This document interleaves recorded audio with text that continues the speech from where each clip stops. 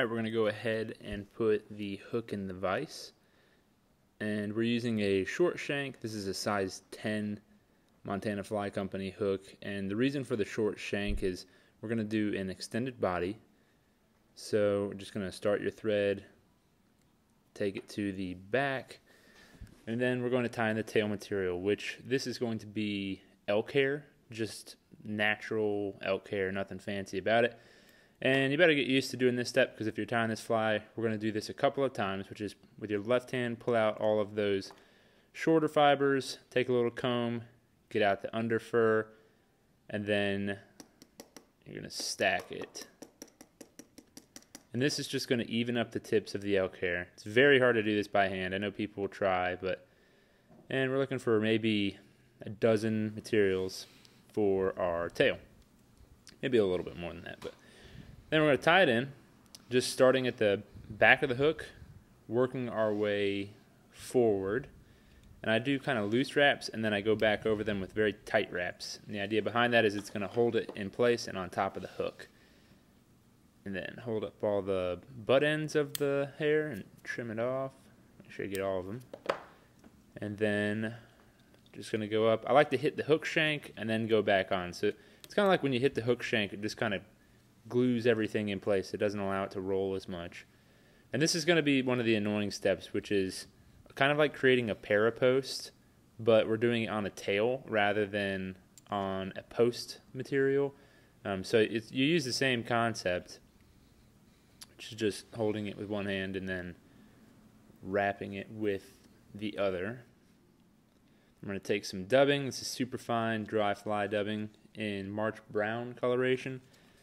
And you could do this fly in a whole bunch of different color combos. You could do it yellow, and really it's probably more similar to a stonefly than it is to a March brown. But here, our March browns are hatching right now as this video is being recorded, and I like a fly that floats heavy nymphs for the higher flows we usually have in the spring. So it kind of is like a two-bird, one-stone thing. Fish do come up and eat this thing pretty regularly. We had it happen just last week.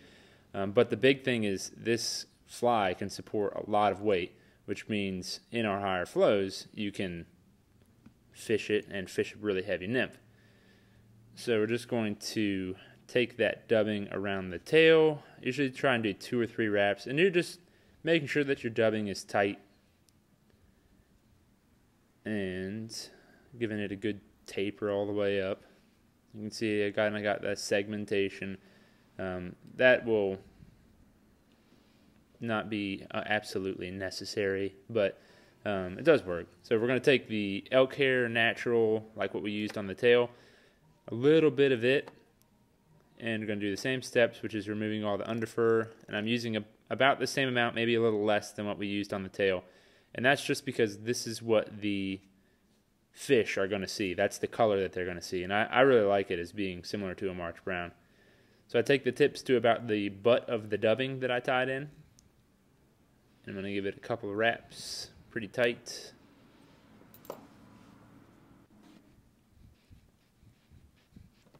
And let's just go ahead and get that restarted.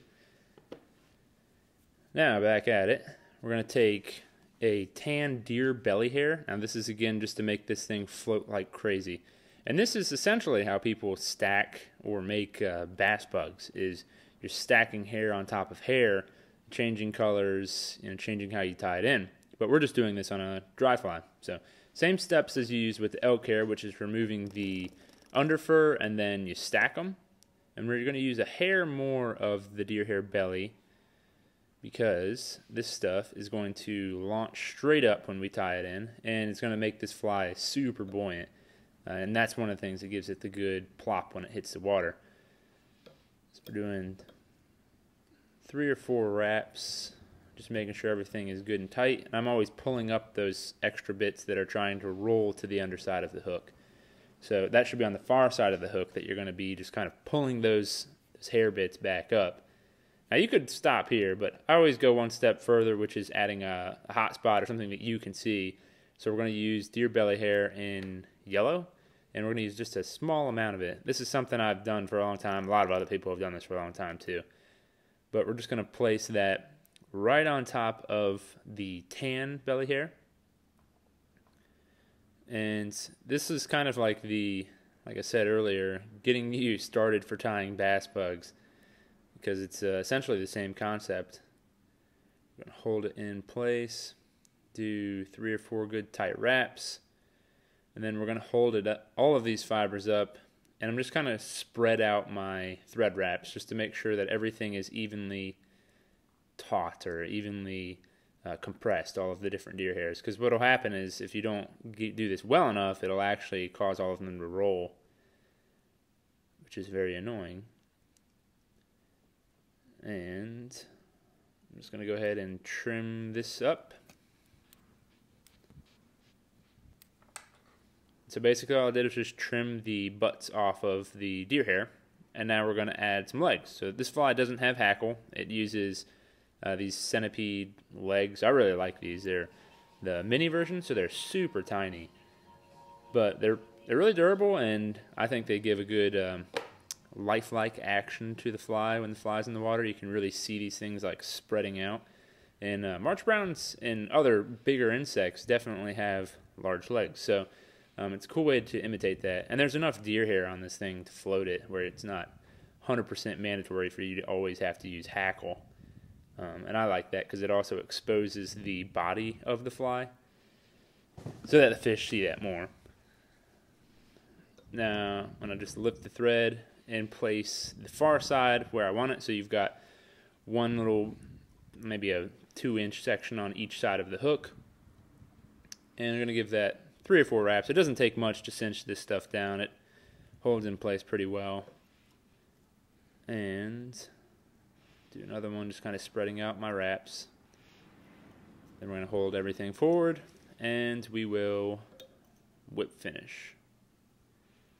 And if you go back to the beginning of this video, I did like a little 2-second blip with where the fly hits in the water, and you can really see how exposed the body of this fly is. So if that's something that you like to see, then that's what I suggest you doing. But that's it. That is the finished fly. As soon as we trim up the legs, and then we're good to fish it.